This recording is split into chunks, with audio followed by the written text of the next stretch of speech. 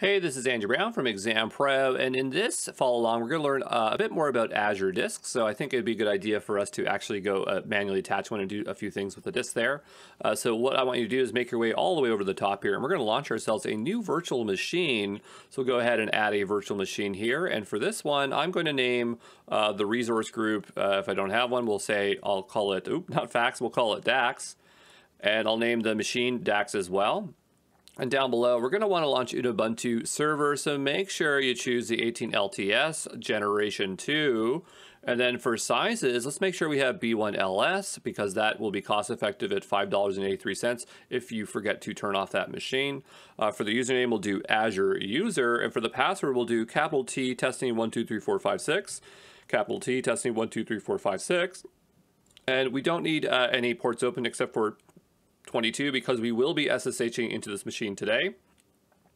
Now we can attach a disk here, but I want to attach one after the fact, and we're going to stick with premium SSD because that seems okay to me. And we'll go ahead and go to review and create, and we'll go and create this virtual machine. And we'll give it a second here so we can hit the create button. And I'll see you back here once this is finished creating. So I'll see you back here in a bit, okay? So now that our deploy has succeeded here, I'm going to go ahead and go to that resource, and on the left-hand side, we'll go to disks, and we'll go attach ourselves a new disk. I want just some kind of additional disk here, so my second disk. And here, I'm going to just use a standard SSD. We don't need premium there. It's not a big deal. And when we're happy with that, we're going to go ahead and hit save. I'm going to wait for that disk to create, and once that's done, we'll go ahead and SSH into this here.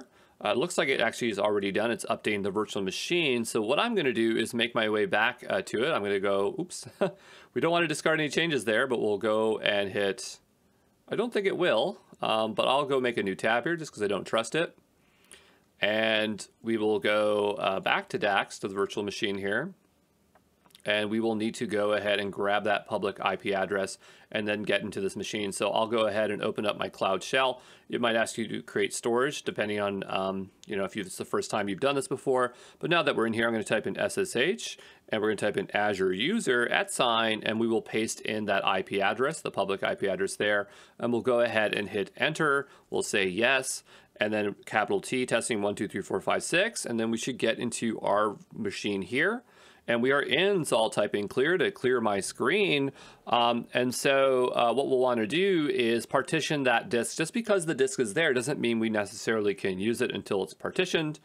So what we're going to do is use the parted command. So there's man parted. That's one command we're going to be using today. That's going to be for partitioning. And the other one will be man mount. That will be actually mounting it so we can use it. And if you go into man, you type that, just hit Q to get out. I guess I didn't tell you that.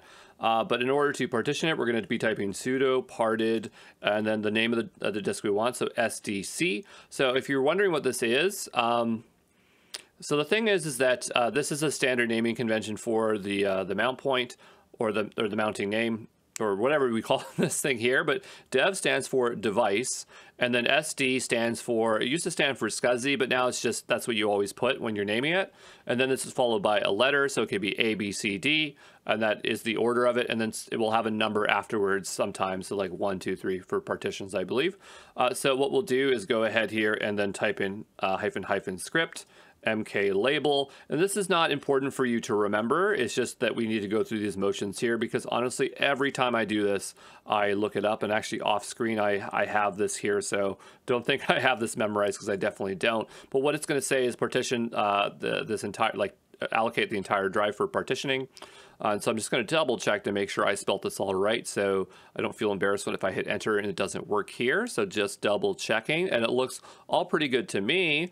And we can't use B because B is reserved. Something's already using it, so we'll go ahead and hit enter. And so now that's been parted there. And we'll have to run a couple more commands here to be able to write to the file system. So we'll type in sudo mkfs xfs dev /sdc1, okay?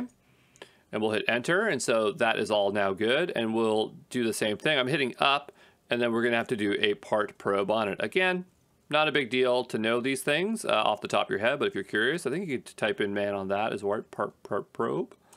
And so it'll tell you what info, inform the OS partition, the tables have changed. So there's that. And then for the other one, which is mkfs, right? Build a Linux file system. So we made a partition, we built a Linux file system, and then we informed the OS of the change table updates, okay? So once that is done, now we need to mount it. So we're going to type in sudo make directory, mkdir means make directory. We can type, this is a very basic Linux command. It's making a folder basically. And we can name this whatever we want. So since this is DAX, I'm going to go / DAX for fun. And then I'm going to do ampersand, ampersand. Now we could use, and I know I typed fax by accident, we could do semicolon, but it's better to use double ampersand because it means that both of these commands need to succeed to proceed. Or sorry, the second command will not proceed unless the first one happens, where if you use a semicolon, it won't do that in Linux, if you didn't know that. So we're going to type in sudo dev. I'm going to type in / dev here, sdc1, and then we'll type in DAX. And so that should mount it. Whoops, so there was a bug there. This is supposed to be sudo. That should mount it to there. And so if we go to our next command here, so we want to use df just to do some reading here. So let's report a file system disk usage space. This is a great way to see if our disk is there. So we'll do -h grep, and we're going to look for SD, right? Because that's what they're all basically named. Okay. And so there we can see our drive and we can see how much is actually being used. So that is a good way there. And I think if we just type in DAX, we can actually just start writing stuff here. So I can say touch. That just means make an empty file. So touch hello.txt, right? We don't have permission. So if I type maybe sudo, and we do pwd and then maybe ls. So I've just written to that disk there. Now, just because we've created a mount disk, if we restarted the machine, doesn't mean it would mount again. So there's a little bit of work we need to do that. So what we can do is use, I think we have to add something to etc's fstab. And so we're going to have to get a bit of information about the disk, like such as the UUID. So what I want you to do is type in sudo -i. Okay. And we'll type in, that I stands for interactive, by the way. If we type in ML, again, I keep on showing you man if you ever want to find out what these things are. But if you type this as locate print block device attributes, and you can read this if you want to see more information. I'm hitting up and down. I want to leave this, I hit Q. But what we can do is enter interactive mode via sudo. That's what the I stands for, BLKID. And so we're looking for the output of our SDC1, okay? So for SDC1, it's down here. So what I'm going to do is copy the whole line. We probably don't need the whole thing. I'm going to copy it. And I have off-screen Visual Studio Code, so I'm just pasting that in there. So you just have to paste it somewhere in a text editor so we do not lose that. And what we'll do is proceed to update the fstab file. I'm going to type in sudo, etc. fstab here. And I haven't had one of these in a long time, so hopefully I get this right. Oh, sorry, so we want a vi in between there. You can use nano. I really don't like nano. I prefer vi. But if with vi you have to, or vim, you have to be very careful.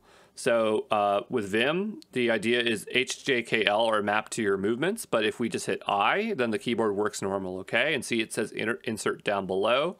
And so notice that we have these other values. Whoops, I got to be really careful here.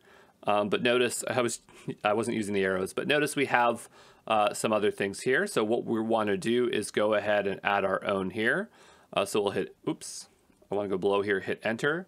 And so we want the UUID of the one we had. So I'm going to do UUID equals. And what I'm going to do, hold on just a moment, file new. I just want to show you the actual thing I copied out here. Okay, just a moment.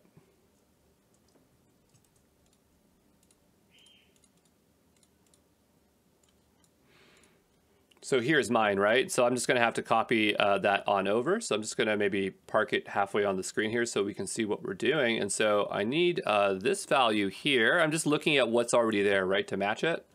And we'll go copy. And then I should be able to do paste here. And then just double check to make sure nothing's cut off. So 4, good, 0, 0. So that looks good to me. So there's that. And then we need to put the, I think, the mount point. So yeah, because it says Yeah, I'm pretty sure that's what it is. So we'll type in /, and we called ours DAX, and then we're going to put XFS.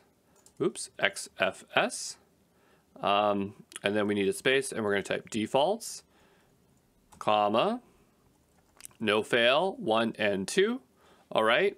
And so now that we have that all set up, I think we're all good to go. So I'm just going to go and save this. So see how it says insert? I'm going to hit escape key. That brings me back into normal mode. And then I'm going to type a colon. Notice it comes down here into the command. I'm going to type W and Q and quit. All right. So, you know, that's pretty much it. So now our drive is mounted and we can write to it however we like. And so, you know, that's good here. So what we'll do is just go ahead and close Cloud Shell. And maybe what we'll do is, I don't know, maybe like back up this disk here. Okay, yeah, so let's go ahead and actually do a backup. So on the left-hand side, we'll go to disks. And if you're just confused where we are, what we can do is even go to disks, I think, ourselves, and we'll see our disks. And I can go to my second one here. And then from in here, I can go ahead and create myself a snapshot. So we'll go ahead and hit a snapshot, and we'll just say my disk backup. And we have two options here. We can create a read-only copy of the selected disk, or we can do incremental, which will save us space. I don't think we need to do incremental today. We can do a full disk for fun, and we'll hit review. Oh, we missed some basic information here. Storage type, we will put it into standard HDD, and we'll go ahead and go back and hit review and go create. And that's going into our DAX there, and so we'll just wait till that's done. Great, so now that we learned how to create a snapshot, how about we go ahead and actually attach a disk to a Windows machine, because the process is slightly different. It doesn't hurt to go through the process twice here so you can experience the differences. So we'll go ahead and create a new virtual machine here, put it in our DAX. We'll call this DAX Windows, and we'll choose a different image here, and probably a Windows server is probably ideal. So we'll go drop this down. I think I will go with the 2019 Generation 2. B1LS is not sufficient, I believe. Ooh, I can't remember. I think that we need a B2S, because 2 and 4, I think that will be enough. If it doesn't like it, it will tell us. And so we need to create an administrator user. So I'm going to type in Azure user, and then for the password, capital T, testing 1, 2, 3, 4, 5, 6. Capital T, testing 1, 2, 3, 4, 5, 6. And we want to allow RDP there. We'll go next to disks. We're not going to attach one right off the bat. We're going to stick with premium, and we'll hit review and create. And so we'll go ahead and create this Windows machine. And I know it's a bit more expensive than the Linux machine, but do not worry, we will not keep it around for too long. And we'll just wait here for just a moment to make sure that it's in progress, and I'll see you back here in a moment. All right, so now that our Windows server has been created, let's go to that resource, make our way over to disks, and we're going to be doing the same story here. So I think we can kind of attach whatever, any kind of drive we want here. I don't think it matters. So I'm going to say my Windows disk, and yeah, I'll have it premium this time. Who cares? Why not? And so we'll just wait for that to create, and then it shouldn't take too long. It's going to update the virtual machine. And then what we'll want to do is RDP into this instance. So on the left-hand side, I never trust it if I cancel that. I feel like it's going to mess up my settings there, but I don't think so. We'll go to data DAX Windows, and on the left-hand side, go to connect, and we will do RDP, download the file. If you don't have the client, you'll have to install it for Mac. On Windows, it generally is, I think, pre-installed, unless you need Windows Professional, I'm not sure. But we'll type in Azure user, capital T, testing 1, 2, 3, 4, 5, 6. Okay, oops, I actually don't know if I typed that right. Let's reveal that if we can. It's not showing me the icon now, so I'll have to type it all over again. Capital T, 1, 2, 3, 4, 5, 6. We'll hit OK, and we'll say yes. And so we'll just wait a moment here for this to start up, and I'll see you back here in a second. All right, so now that our Windows machine is ready here, what we'll do is make our way over to PowerShell. So just type in PowerShell, and we'll go here. I don't know if it matters if it's x68. Let's just go to the first one here. I don't use PowerShell too much, but I can make our way through it here, no problem. And so what we're going to do is go ahead and partition it. And luckily, I have the command off screen here, so you'll just have to follow along with me as soon as this ever decides to load, unless I can start typing. There we go. Okay, just give it a moment. There we go. And so we'll type in get -disk. I made the poor choice of hitting tab. Don't hit tab when you're in RDP. It just makes your life a lot harder. See, because then it auto-completes it, eh? So I was trying to auto-complete it to say disk so I don't make any spelling mistakes. And then we'll make a pipe. And we'll say partition, style, and then we'll say if it equals. Again, you don't have to have this memorized. It's just important that you go through the motions here with me so you can say, yeah, I did this one time. And then we want initialize disk. I'm so tempted to hit hyphen to autocomplete, but I just do not trust it here. So I'm going to type it all, each individually by hand. Then we need, we have partition style, so MBR, and we're going to say pass through. Okay, and then we'll put pipe again. And we'll say new partition. I was hoping that would wrap there. Okay, and we'll say assign drive letter, because we want it to have a letter, right? And then we'll say use maximum size, pipe, format, volume. And we'll say file system. We probably could have done this in multiple commands, but I'm just making it easy and just following what we got here that I know works because I ran it earlier. And then we'll name it whatever we want. So, you know, my new disk. And then we'll put in hyphen confirm false. Okay, so there's a lot there, and I already see a mistake. I think that's a mistake for initialize disk because it should be like that. There we go. At least it colors it so we know. And so I think that looks all okay. I'm going to go hit enter, and we will just wait here a little bit. Cannot be found that matches the file system label. There's clearly a spelling mistake, so we'll go here, label. I'll probably give you the code so you can just copy and paste it. And we're still having a bit of problems here. So I think what I'll do, I'm gonna see if I can just copy and paste it in here. Oh, there we go, okay. Yeah, so that's what I recommend you do as well. And so we'll verify if that disk is actually ready there. So I think we can write, if we type in .vm, storage, profile, .data disks, hit enter. We didn't get any output. So we should have got output there, and we didn't. So just give me a moment here, okay? All right, so I'm not sure why VM's not working. Normally, if you type in even $VM, it would give you an output, but there's another way that we could check.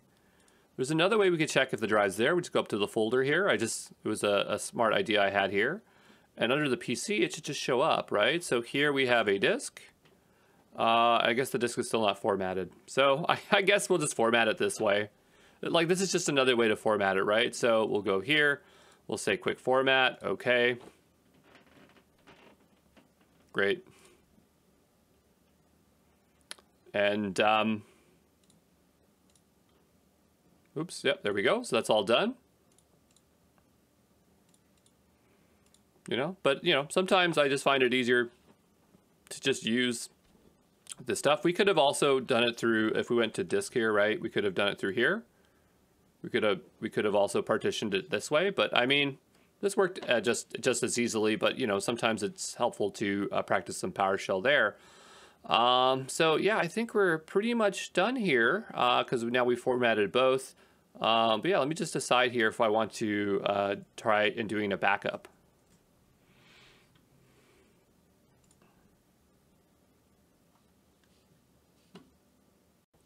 You know what, I decided maybe the backup should be a separate follow along here. So we're all done here. So we'll go ahead and close that RDP and then make your way over to your resource groups here. And what we'll do is make sure, actually it's easier if we just go to, I went to all resources, but we'll go here and just go ahead and delete whatever you need to delete. So if we go to DAX and we say delete resource group, that'll delete all that stuff. And I think that's good enough for disks. So there we go.